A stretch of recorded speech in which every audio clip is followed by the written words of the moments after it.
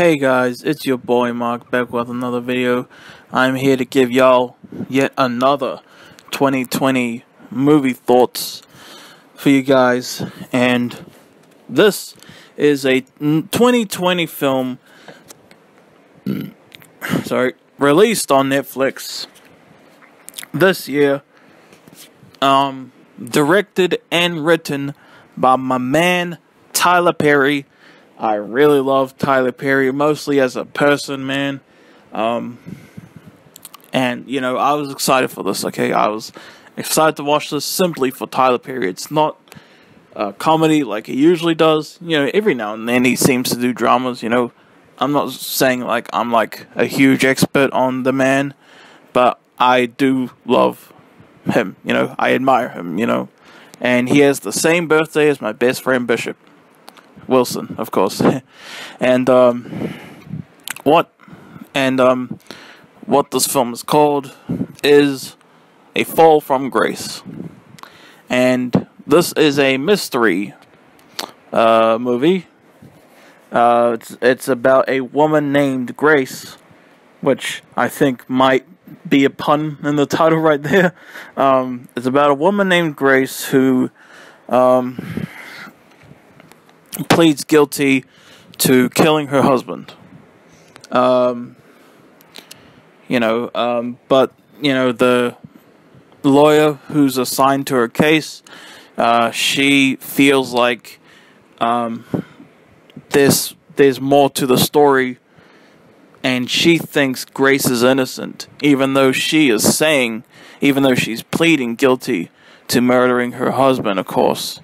And, yeah, what did I think of A Fall from Grace? This movie has negative reviews. I think it has like 5 point something on IMDb.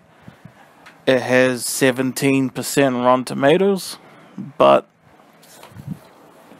dang, I was really into this film, honestly. Yeah, I've been not afraid to say it. I don't want to say, oh, this movie's terrible, if I don't mean it. I've done that too much, okay? I did enjoy this movie quite a lot. It was shocking. I liked the characters, you know. It was shocking. It had you wonder where this was all going. It had you wonder whether Grace was innocent or guilty, truly, you know. I was very intrigued by this, you know. You have scenes where I forgot her name, the main character of this movie, the lawyer, where she's interviewing Grace, and as they're talking, you know, we get flashbacks of Grace's story, you know, of the whole situation. And those are really fascinating. I think those are what really pulled me in while I was watching this movie, you know, because, like, I was just so intrigued by what was going on. I was, like, wanting to know how it was going to play in to everything else. There were twists that's the thing about plot twists, right? Like, well, not all of them, but, like, some plot twists were right there in your face the whole time, weren't they? And then you feel kind of dumb when you realize, wow, they told you all along, like, what was really going on. That's how I felt, man, near the end of this movie. Try not to spoil it, although I'm, you know, in a way might have said some spoilers, but for real though, the flashbacks, they're quite lengthy, the flashbacks, which I love. That's not a flaw at all for me, by the way. I love lengthy flashbacks, you know, almost like a whole story within a story, you know, the second story being the movie it's in, you know. I really love that, you know, and just wondering how it's all gonna come together at the end. Like the main good characters know something's up, but what is it? You know, I enjoyed it. I found it fascinating. It really were the flashbacks that did it to me. And honestly, I won't lie, when the flashbacks started getting heavy, it kind of hit me a little hard, personally, you know. There was actually a line in this movie where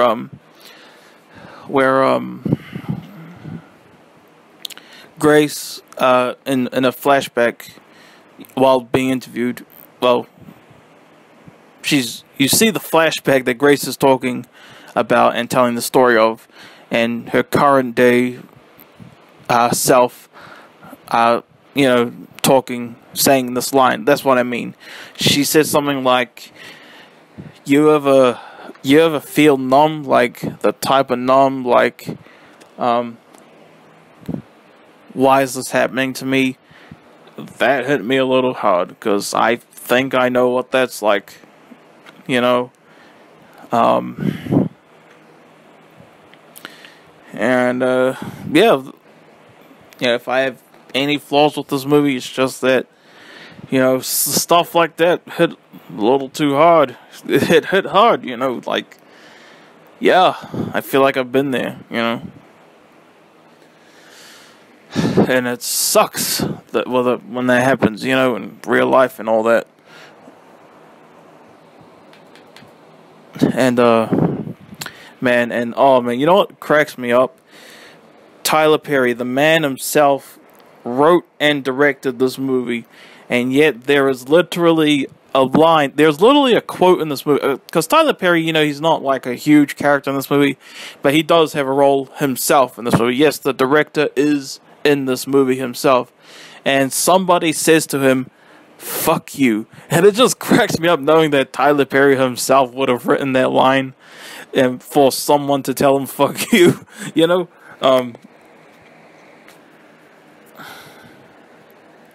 But yeah, I was absolutely fascinated by this film. I enjoyed it quite a bit. It did hit hard, but the ending was great in my opinion. Although it had one of those endings where, I'm talking about the very, very end, like the last 30 seconds of this movie. One of those endings where, like, I don't know how to actually, no, I don't think I can possibly describe it in any way without giving away some sort of spoiler. But you know, it definitely, you know, I would actually, yeah, I do like this movie. Okay, I kind of want to give it a 7 just because some stuff hit a little too hard, like, you know what I mean.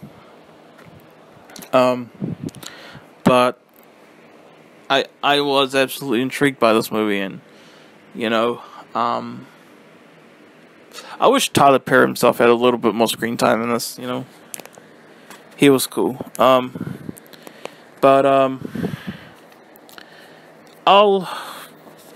gonna give this movie an 8 out of 10. Okay, I enjoyed it quite a bit. I was intrigued by it. My man, Tyler Perry, in my eyes, made a great film.